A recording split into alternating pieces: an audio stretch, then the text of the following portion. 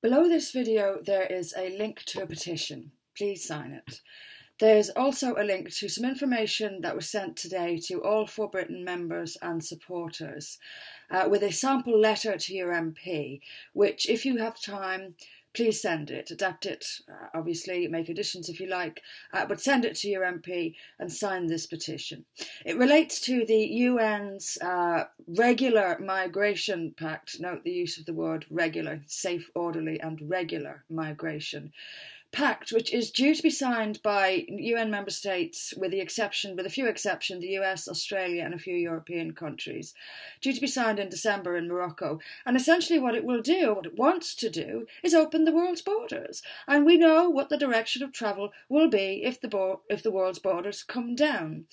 Make your voice heard about this. Now, Theresa May has said she's very busily promoting her end of free movement of people in the European Union. She's making sure we all know that she's bringing an end to free movement of people. So she's obviously quite concerned and shares our concerns about mass immigration. If she means it, she can refuse to sign this thing on the 11th of December in Morocco. And like many other countries have. As I said, make your voice heard about this. This is really important. It's not a binding agreement, but we know the trajectory of this. We know the direction this is going in.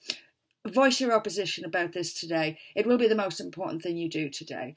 All links are below. There's another video I made earlier in the week explaining a little bit more, and there's some further information. Do speak up about this. It's very important. Thank you.